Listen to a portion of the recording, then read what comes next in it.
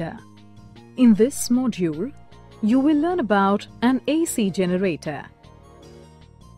An AC generator is an electric generator that converts mechanical energy to electrical energy in the form of an alternating EMF or alternating current.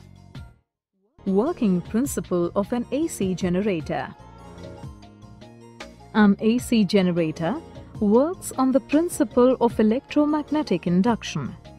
In electromagnetic induction, when there is a relative motion between a coil and a magnetic field, an electric current or EMF is induced in the coil.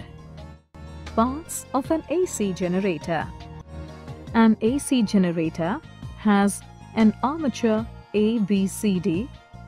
It is a rectangular coil with many turns wound around a soft iron core. A shaft. It can be rotated rapidly.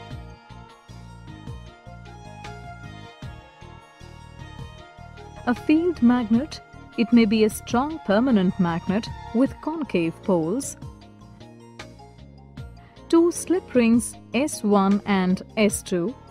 These are connected to the armature and thus rotate with it. Two brushes B1 and B2. They provide electrical contact with the slip rings and a load, which may be a galvanometer as shown. Working of an AC generator. When the armature rotates between the poles of the field magnet, the magnetic flux linked with the armature changes continuously. As a result, an EMF is induced in the armature. This in turn produces an electric current through the armature and the galvanometer and through the slip rings and the brushes. Note that the galvanometer needle swings between the negative and positive values. This means that an alternating current is flowing through the galvanometer. Direction of induced current. Initially, the armature ABCD is vertical with its arm AB up and CD down. The direction of magnetic field is from left to right. As the armature undergoes a half rotation clockwise, arm AB moves down while arm CD moves up. According to Fleming's right-hand rule, the current will flow in the direction DCBA. So, the current will flow from B1 to B2 through the galvanometer. Now during the next half rotation, arm AB moves up while arm CD moves down.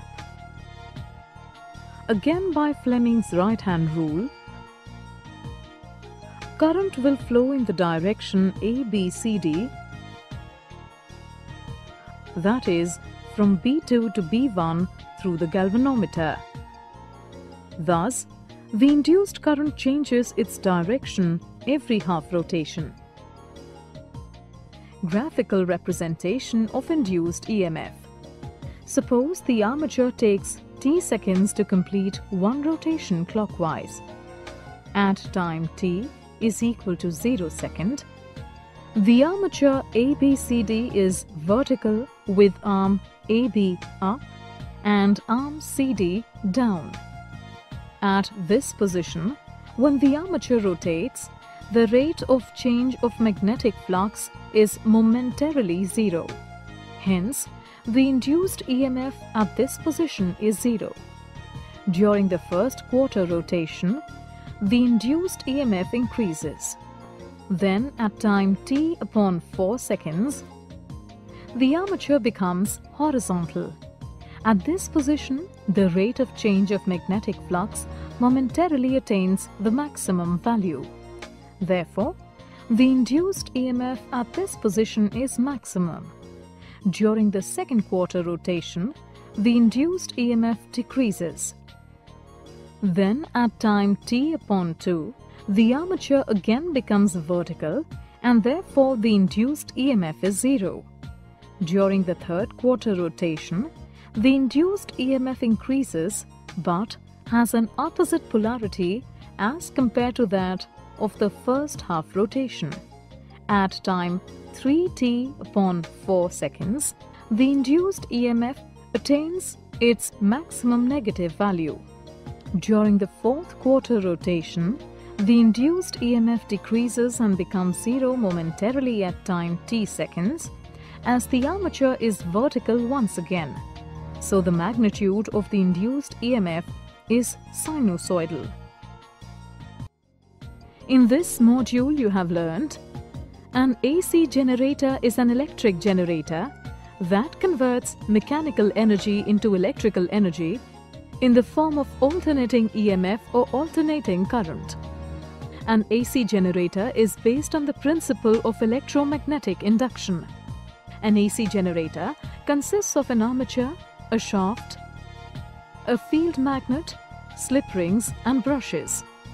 The graph between the time and EMF generated by an AC generator is sinusoidal.